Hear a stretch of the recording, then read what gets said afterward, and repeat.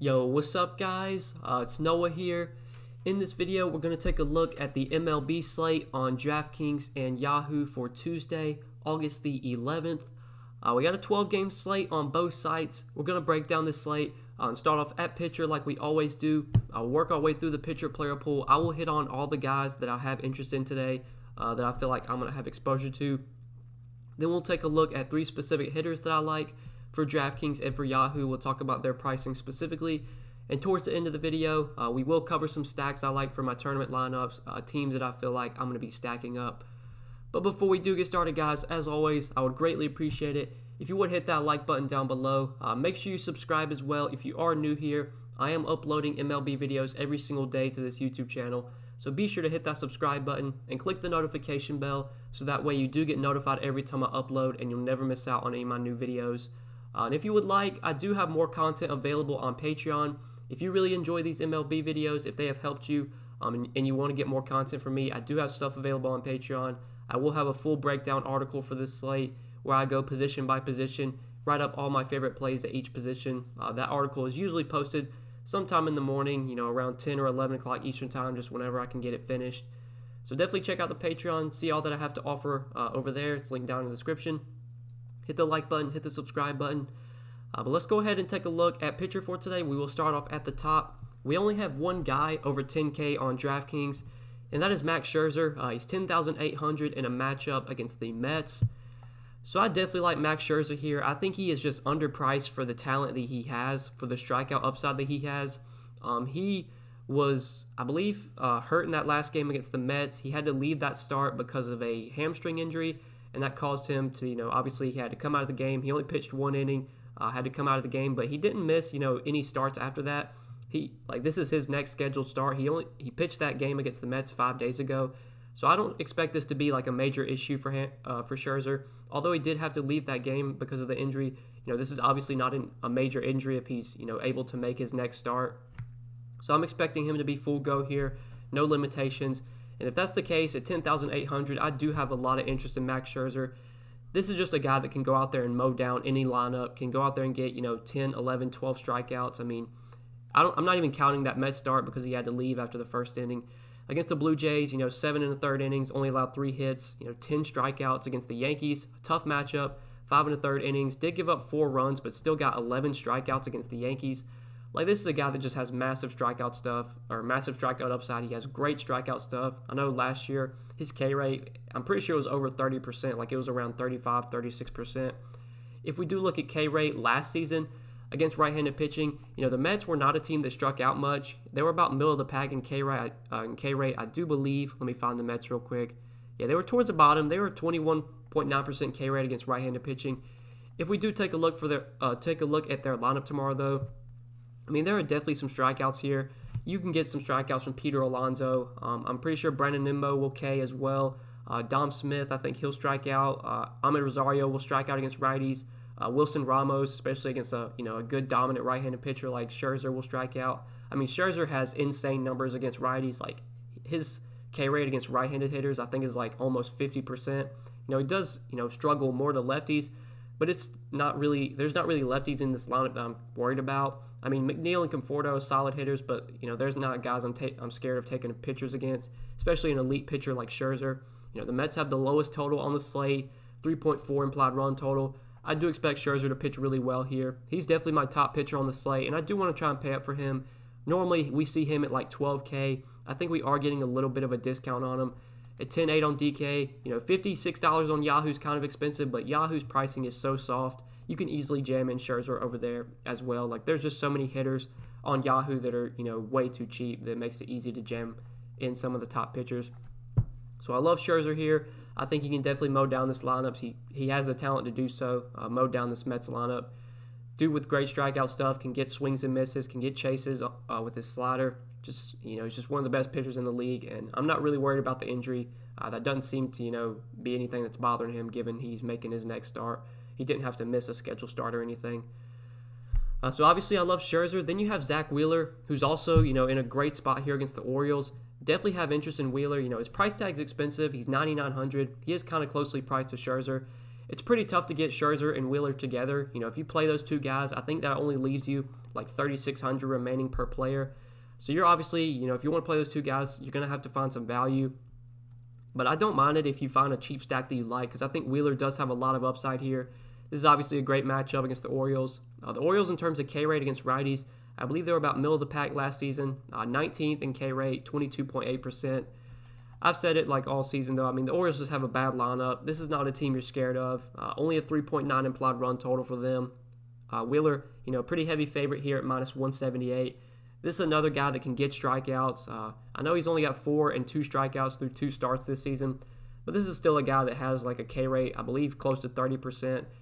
Can get, you know, a lot of soft contact. That's kind of what he was able to do against the Marlins. You know, only got 4 strikeouts, but still got 21 Draftkings points, which is solid. This is definitely a Baltimore team that has Ks in their lineup. So I do like Zach Wheeler at 9,900. On Yahoo, I think you can definitely play Wheeler and Scherzer together with how soft their pitcher pricing is. Wheeler looks really good on Yahoo. He's only $44. I think that's definitely way too cheap for him. You know, I thought he would be up there around like 50, 51, given that Scherzer's 56. So I think we're getting a pretty good price on Zach Wheeler. I feel like he's going to be one of my more, you know, owned pitchers on Yahoo tomorrow or on Tuesday. Just given that price tag, man, I mean, Wheeler could easily be the highest scoring pitcher on the slate, and I wouldn't be surprised. And, you know, at $44, I do like him a lot over there. But if you want to play Wheeler on DraftKings, I don't mind it. It's tough to get him and Scherzer together. And straight up, you know, if I can find the money to get to Scherzer, I think I would rather play him.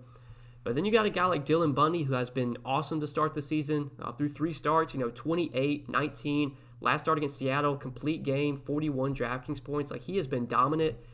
You know, this isn't the best spot against Oakland. You know, Oakland's a pretty right-handed heavy lineup, which sets up well for Bundy. But they do have a good amount of power. You know, Semien, Laureano, Olsen, Chapman, Canna, Davis, like all those guys have some power. You know, there's definitely strikeouts here. I don't know if I can pay $9,700 for Bundy when you have, you know, Zach Wheeler for only a couple hundred more in a much better spot. You know, Mike Minor I would like, but I think he's going to be limited. I did see that he's going to have a reduced pitch count here, so that's going to take him out of play for me. I like that matchup for him against Seattle, but with the pitch count, you know, you can't pay $9,600 for Minor if he's going to be on a pitch count. So I feel like if I'm paying up at pitcher today, you know, I'm probably going to just stick to Scherzer and Wheeler. You could go to Bundy, but I doubt that's going to be a guy that I play too much of. Mainly going to stick to Scherzer and Wheeler at the top. But then if we get down to the mid-range, I mean, there's not much that I like here. You know, in terms of like, you know, these 8K guys, like Lester, I'm not paying for 92, or not. I'm not playing at 9,200. He's just too expensive. Doesn't have the upside in my opinion. Zach Gallen and Coors, I don't really want to go there. Mike Fiers against the Angels, you know, that's not the best spot. Touki Toussaint against the Yankees, incredibly tough matchup. Jordan Montgomery has to face the Braves. That's also a very tough matchup. But then you do have Ross Stripling. I think Ross Stripling is probably the most appealing pitcher in the mid-range. 7,900, gets a matchup at home against the Padres. I do like Ross Stripling a lot here. This is definitely a matchup I like to attack. The Padres did have one of the highest strikeout rates against right-handed pitching last season. They were right behind the Tigers. Second highest K rate in the league against righties at 26.5%. They do have a dangerous lineup. They have some power in their lineup, especially at the top, with guys like Tatis, Machado, Tommy Pham, even Grisham has shown some power.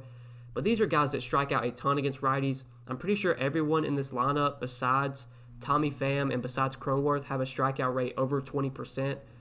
Just a ton of Ks here. You know, it's a tough spot in terms of power because obviously, you know, these guys have a ton of power, but the strikeouts make Ross Stripling a really good option here.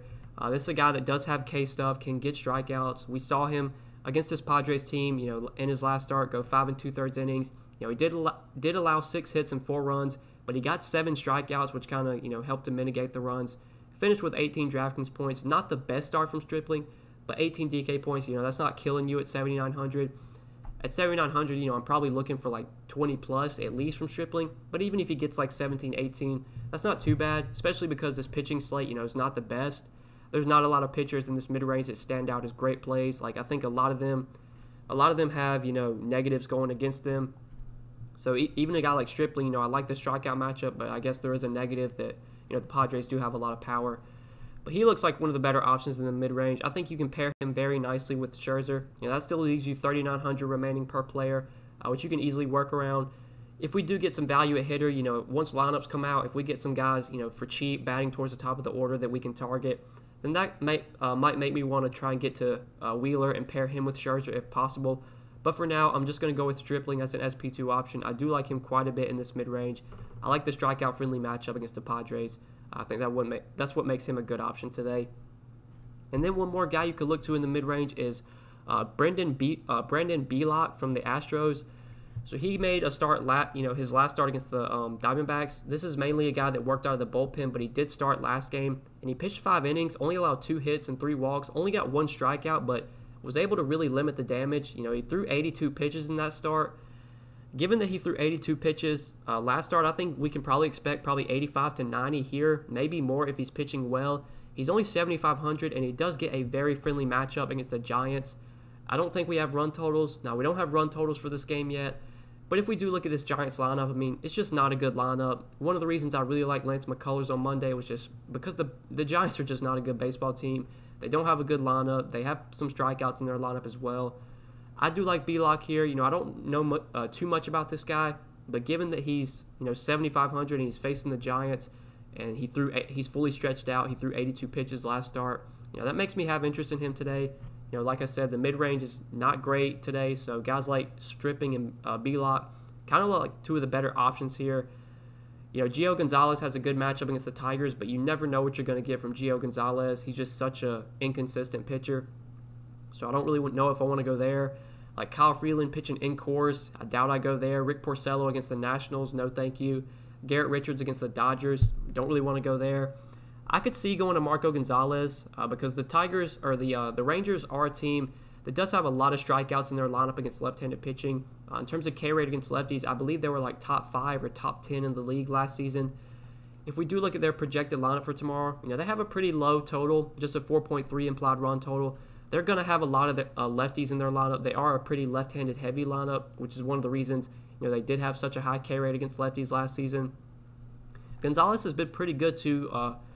Through his last 2 starts against the Angels, he's faced both times his last 2 starts, and he's looked good. 27 and 26 DraftKings points. Been getting strikeouts as well, 6 and 7 strikeouts there. If I'm playing a cheap guy like under 7K today, it's definitely going to be Marco Gonzalez. I don't really want to go to anyone else under him.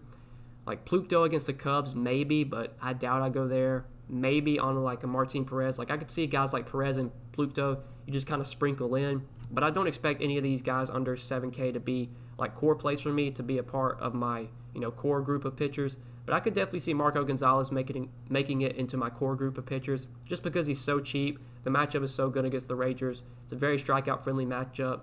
And this Rangers ballpark, it's playing more towards pitchers this season now that they have a roof. They have a new stadium, kind of helps to mitigate the heat. We're not seeing the crazy high totals that we used to see in Texas. So I do like Marco Gonzalez as a value. But quickly breaking it down, I would say my 4 favorite pitchers today. I would say 5 favorite pitchers, like guys that I feel like are definitely going to be in my player pool. Max Scherzer, number 1. Zach Wheeler, 2. Ross Stripling, number 3. Belock, number 4. And then Gonzalez, number 5. Those are kind of like my 5 guys for today. Usually I don't play too deep or I don't have too deep of a pitcher player pool. I like to really, kind of keep a core group of pitchers, and then kind of when it comes to stacks, I like to throw in just a bunch of different stacks. Pitcher's one spot where I kind of like eat the chalk. I don't mind playing a really chalky pitcher. I'll get different with stacks. I'll play low on stacks that I think have upside. So those are kind of the 5 pitchers that I have my eye on today that I feel like are going to be in my core group of pitchers. But in my article, I'll really break it down. The pitchers I have the most interest in, I'll post that article over on Patreon. If you want to get access to that, link is down in the description. But let's go ahead and talk about some hitters now, since we pretty much broke down pitching. So just skimming through run totals for today, teams with high totals. A couple of teams that really stand out. Yankees have a 5.6 implied run total against Touki Toussaint. We do have another Coors game on the slate. Rockies with a 5.6 implied run total against Zach Gallen. Diamondbacks with a 5.5 total against Kyle Freeland. I think Coors Field is definitely going to be a target for this slate. You even got the Dodgers with a 5.2 implied run total against Garrett Richards. We don't know yet who's going to start for the Giants. Right now, DraftKings has it listed as Tyler Anderson, but I don't know if that's actually, he's lined up to start Tuesday against Houston. So I guess it is going to be Tyler Anderson. If Tyler Anderson's going to be pitching for the Giants here, then I definitely want some Astros bats, especially, a lefty and Tyler Anderson having to face guys like Altuve, Springer, Bregman, Correa, Gurriel. I feel like the Astros are going to be definitely a team I target pretty heavily. But the teams that really stand out to me are the Diamondbacks, the Rockies, and the Yankees. We'll just start off with the Yankees. I don't know why, but DraftKings or Fantasy Labs, their lineup page isn't loading for DraftKings. Like, it's only showing Yahoo pricing, which is stupid. But if we do look at Yahoo's pricing for the Yankees tomorrow, they really stand out on Yahoo. You got guys like Aaron Hicks for only $13. Gleyber Torres is only $9. Tauchman, who's kind of taken over Giancarlo Stanton's spot in the outfield. This is actually a really good hitter, a guy that has a lot of pop. The only reason that Tauchman doesn't get to play every day is because, the Yankees have Aaron Judge, Aaron Hicks, Giancarlo Stanton that they, deploy in the outfield every day. Well, Stanton's on the IL now, so that's going to allow Mike Tauchman to, get playing time pretty much every day. He's really cheap. Gary Sanchez is only $8 at catcher. He's almost minimum salary on Yahoo. I think the guys that definitely stand out are Gleyber Torres for sure. Gleyber Torres, I like him a lot on both sides, but especially Yahoo at $9. That is just a laughable price tag for Gleyber Torres. On DraftKings, he's more reasonably priced. He's $4,400. But if I'm stacking the Yankees today, which I definitely will be, Gleyber Torres is probably going to be one of the first guys I look to. I think he is too cheap on both sides. If we do take a look at Touki Toussaint, this is a guy that we don't have much of a sample of. He hasn't pitched too much in the majors. He's faced about 57 batters this season. Last season, he worked mainly out of the bullpen, and he faced, about close to 200 batters total. So just looking at this season's numbers, very small sample size, has given up a 335 WOBA to righties, 330 WOBA to lefties. In terms of home runs, definitely giving up power to righties, 2.7 home runs per 9 to right-handed hitters. He's had some good strikeout numbers so far this season, but I don't know if, a 30% K rate, I don't think that's going to continue for Toussaint. Not a guy that had a 30% K rate last season.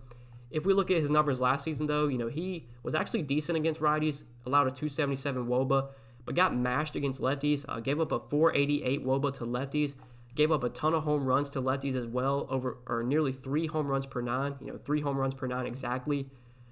This is definitely a spot where we can attack Touki Toussaint. I think this is a guy that in the future is going to be a really good pitcher. He's talented, young guy for sure, but I don't know if this is a spot where I could see Touki Toussaint just going out there and mowing down the Yankees. I just don't think that's going to happen here. I definitely like some of these Yankees bats, and especially looking at their pricing. Talking about Yahoo, Torres for 9, Sanchez for 8, Tauchman for 14, Hicks for 13. I like all those guys a ton.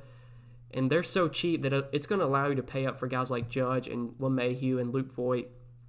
Getting those values in Torres and Sanchez is going to free you up a ton of salary. So, love Gleyber Torres here. I think he's way too cheap, especially on Yahoo, but I like him a lot on DraftKings as well. Definitely going to be one of the first guys I look to in my Yankee stacks. The Yankees for sure going to be a team I get a good amount of exposure to today against Touki Toussaint.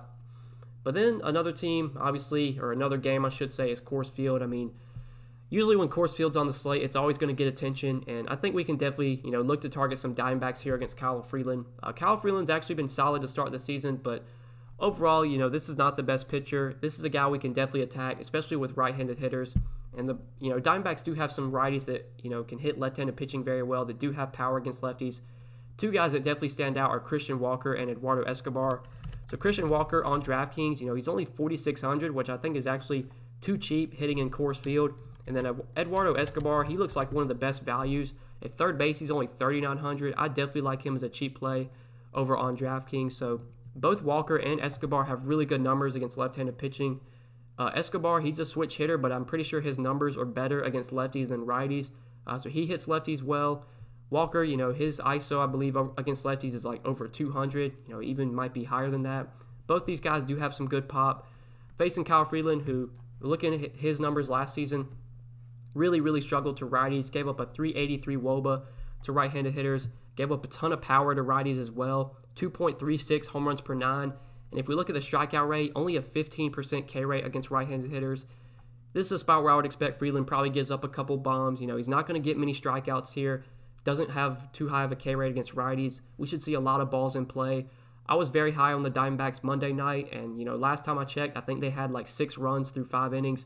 They were doing really well as a stack. I'm definitely going to be right back on them today, especially because, looking at the DraftKings pricing, you got some value in this Diamondbacks lineup. We'll pull up the pricing real quick just so you guys can see. So, Now you got your typical guys at the top: Marte 5,200. Both Martes, Cattell and Starling Marte 52, 4,900. Cole Calhoun, I'm not sure if he'll be in the lineup, but he's 4,500. But like Nick Ahmed, a guy that can has decent numbers against lefties, he's only 4K. Carson Kelly, I assume will be in the lineup at catcher. He's only 3,900. Even lefty, I think David Peralta will still be in the lineup. He's only 3,900. I don't know if we'll see like any of these guys crack the lineup. Jake Lamb might be in the lineup. He's only 2,900. But definitely like Escobar and Walker really stand out. Even though it's lefty, David Peralta at 3,900 I really like. I think Carson Kelly's probably one of the top catcher plays today. Nick Ahmed looks really good at shortstop. This is definitely a spot where we can load up on Diamondbacks hitters, and Walker and Escobar, probably two of my favorite targets in that lineup. Both can hit left-handed pitching well. Both have a good amount of power against lefties. And like I said, Kyle Freeland, he really struggles with righties, gave up a lot of power to righties last season. And hitting in Coors Field, pitching in Coors Field for him, not going to set up too well here. So definitely like some Diamondbacks hitters. And then if we look on the other side, the Rockies are obviously a team we can target for sure here against Zach Gallen. I mean, Zach Gallen, a young, very talented pitcher that I expect to be very good in the future. I just don't know if this is a spot where he's going to go out there and just mow down the Rockies. I do like some of these Rockies bats, and if we look at the pricing on Yahoo, I mean, they got some really good pricing here. David Dahl, only $14 on Yahoo. I think that's one of the first guys that stands out. I think he batted like 7th on Monday night, but that was because they faced a lefty. He should be back in the leadoff spot here against a right-handed pitcher. At only $14, David Dahl looks like an excellent value in the outfield. I mean, this is normally a guy we get at like $19, $18, close to $20 on Yahoo. He's only $14 here. They priced him down yesterday because he was facing a lefty, and I guess they didn't adjust the price today. Left him at $14, so I love him in the outfield. And then if we go to third base, Nolan Arenado, he was way too cheap on Monday. He was only $19 against a lefty, and now he's only $16 today. The price tag actually went down for Arenado. I know Gallen's a good pitcher, but still, Arenado for $13, like the fact that he's the third, fourth, fifth, sixth, the fact that he's the 7th most expensive third baseman just shows you, how soft the pricing is on Yahoo. I don't know why Arenado's that cheap. Anytime he's in Coors, I always have interest in him, especially given, the Rockies have a 5.5 total. Gallen's a good pitcher, but I don't mind attacking him here. If we do look at his numbers, last season and so far this season, So far this season, he struggled slightly more to righties than lefties. Gave up a 338 WOBA to righties. If we look at the home runs, he has really struggled with the long ball so far. 1.29 home runs per 9 to lefties, 2 home runs per 9 to righties. This is a guy that does have good strikeout stuff, but Coors Field, I know that can kind of mitigate the strikeout, especially if you throw a curveball a lot. That can definitely not be as effective in Coors Field with the altitude. I'm not sure exactly if Gallen has a curveball in his pitch mix. I think he does, but don't quote me on that. But if we do look at Gallen's numbers against lefties lefties and righties last season, about equal: 287 WOBA to lefties, 288 WOBA to righties. Didn't give up a ton of home runs either. 1.06 home runs per 9 to lefties, 0.72 to righties. Did have good strikeout stuff against both sides of the plate. But again, I think this is a spot where I probably want to attack Zach Gallen just because he's pitching in Coors Field. This is a tough Rockies lineup. It's just hard for young pitchers to go into Coors Field and succeed. I like the Rockies here. I think with their pricing, like their Draftkings pricing, they're pretty expensive on Draftkings, so you're probably going to get them at somewhat low ownership today. They might be chalky on Yahoo, but you can definitely get different when you stack the Rockies. You can roster the chalky guys at the top like David Dahl, like Arenado, but don't leave out the bottom of the lineup hitters. The bottom of the lineup hitters always come in at much lower ownership than some of the top guys, so that's automatically going to make your stack contrarian when you have some of those bottom of the lineup guys. Right now they have Matt Kemp and Chris Owings in the projected lineup, but I would assume that you're probably going to see Tapia, and I don't know who else would be in there. Maybe Sam Hilliard. We'll just have to see what their lineup is when it comes out. I know Tapia's been really cheap. He's minimum salary on Yahoo, so if Tapia cracks the lineup, he could be a good value at just $7. Pretty easy to get the Rockies in today. Like, you can honestly, it's kind of, sad to say, but you can literally play Scherzer and Wheeler together and still get like a full Rocky stack or a full Yankee stack with how bad the pricing is on Yahoo right now. I don't know why these guys are so cheap. I think Yahoo's like, they're taking too much into account, like in terms of this season's statistics. Guys are getting off to slow starts, so Yahoo's just pricing everyone down. Like Gleyber Torres, I know he's been like in a bit of a slump, so they just pricing him down, like thinking that he sucks. But this is still one of the best hitting shortstops in the league, in my opinion. And the fact that he's $9 is just laughable to me. Same with like David Dahl and Arenado. Like, I don't know why these guys are so cheap. Gary Sanchez for $8. I mean, that's just stupid, but this is what I'm liking on Yahoo for today. An early core. This is what I'm liking on DraftKings. I will have updated core plays posted on Yahoo, once we get lineups out in the afternoon, once I can evaluate everything deeply. I will have my article posted for this slate as well on Patreon, probably, around 2, I would say like maybe 3 to 4 hours before lock, probably around like 12 or 1 o'clock Eastern time. I'll get that article up, I'll go through each position. I know I didn't do that in this video, but I do that in my article. Go through each position, talk about all the hitters I like at each position, the guys I have the most interest in. You can definitely check out the Patreon link down below. You can see all that I have to offer over there. If you did enjoy this video, hit that like button, hit that subscribe button. As always, I do appreciate that, guys. I hope you enjoyed, and we will see you in the next video. Peace.